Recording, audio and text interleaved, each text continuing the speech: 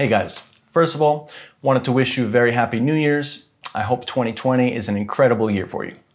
A common thing people do this time of year is to make New Year's resolutions. We attempt to implement changes in our lives in order to be that person we all want to be.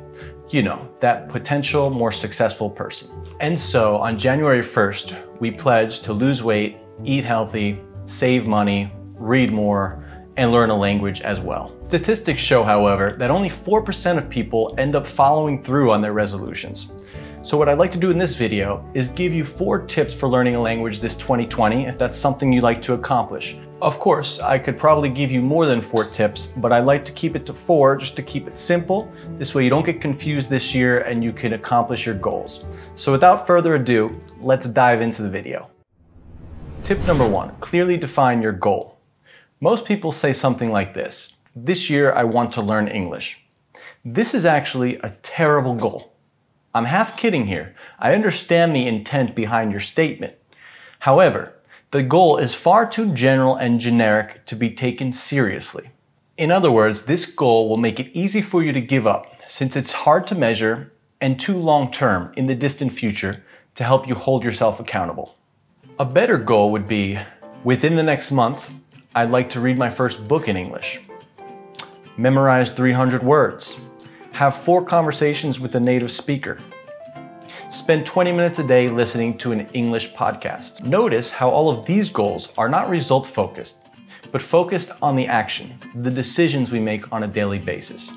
It's about the process or the journey, not about the result. Secondly, all of these goals are focused on the short term, the next 30 days.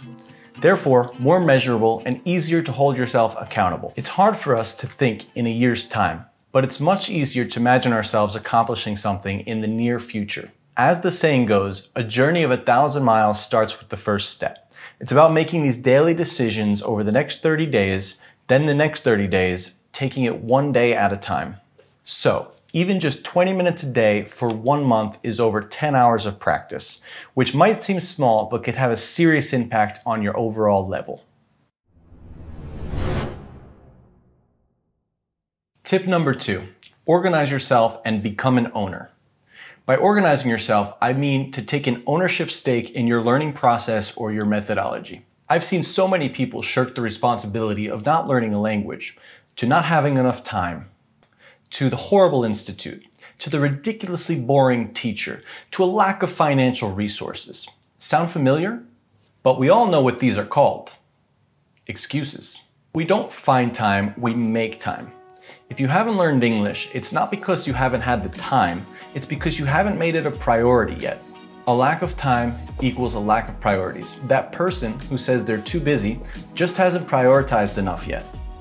We all know how much time we waste scrolling on our cell phones every single day. Now, I'm not saying you're lying about how busy you are, or wait, maybe I am.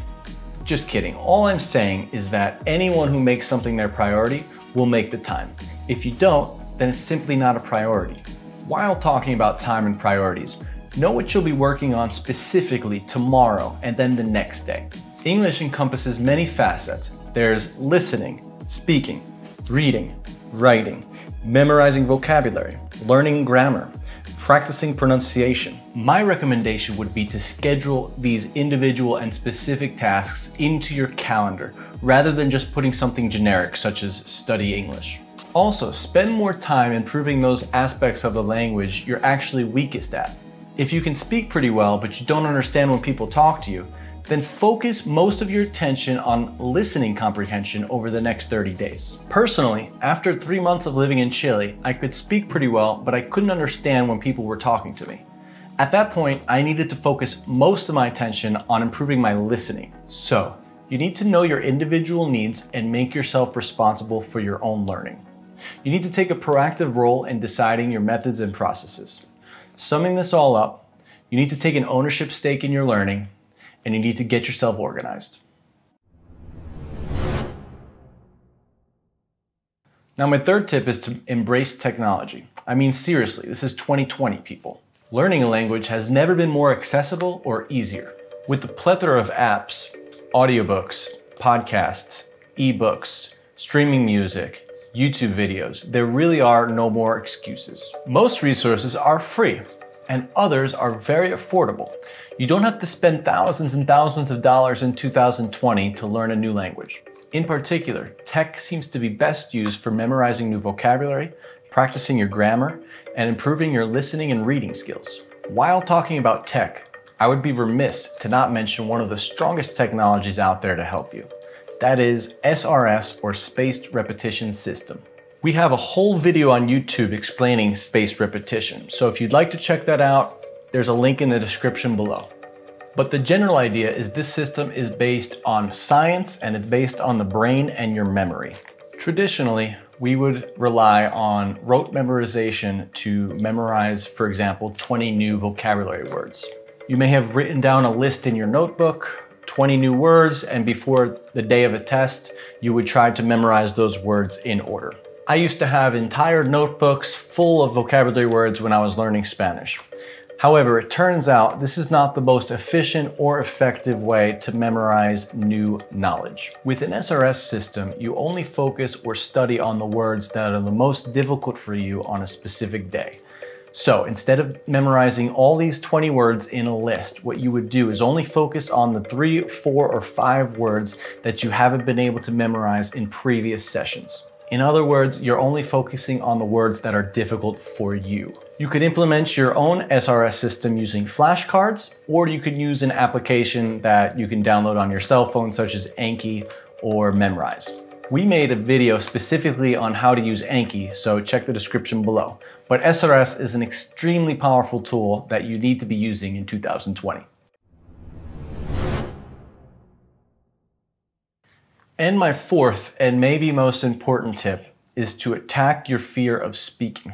Over the past few years, I've greatly improved my Portuguese. And even as someone who has worked in the industry of language learning for over 10 years, I still made this same mistake.